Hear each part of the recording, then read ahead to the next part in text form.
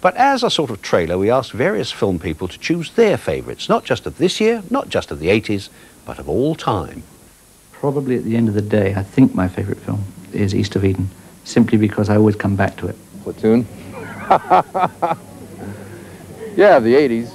And I think my favorite film of all time is On the Waterfront. It's between Tales of Hoffman and Mean Streets, strangely. I think probably Mean Streets. I'm a pig in mud when it comes to movies. I'd have a real hard time saying a favorite movie.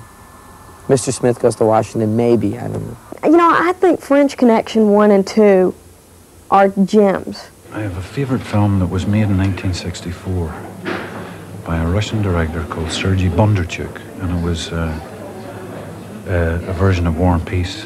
A toss-up between Akira Kurosawa's Ran and My Life as a Dog. The Raging Bull has to be. Yeah, I must say, I mean, The Godfather just sticks out in my mind as a film that I can always watch. I'm going to say Raging Bull, My Life as a Dog, even though everybody else has probably said those things. I'd have to say Raging Bull. Man's Castle, Oxbow Incident,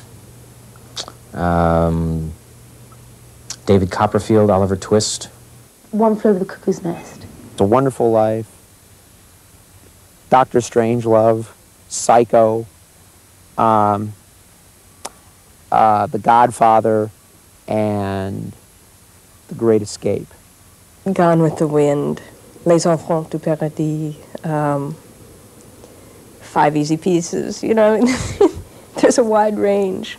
The Four Horsemen of the Apocalypse, which was directed by my idol, Rex Ingram. Champs at Oxford. Laurel and Hardy, Champs at Oxford. My favourite film ever is Viva Zapata. I think I saw it in the 50s. And I think in the 60s, Easy Rider. And I think in the 70s, Dog Day Afternoon. And in the 80s, John de Florette. Interesting.